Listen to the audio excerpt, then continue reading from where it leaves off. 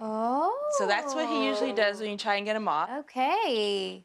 So this is what we deal with. Yeah. Does he sleep with you? We don't have a choice. He owns it.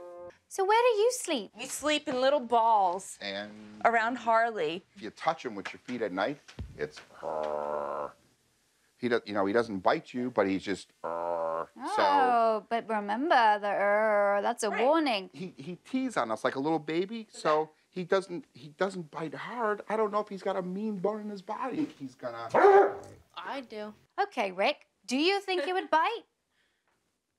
I gotta say no. Rick doesn't think that his dog's behavior is that serious. Jody does. I think Rick is a little blind, and I think he needs to wake up.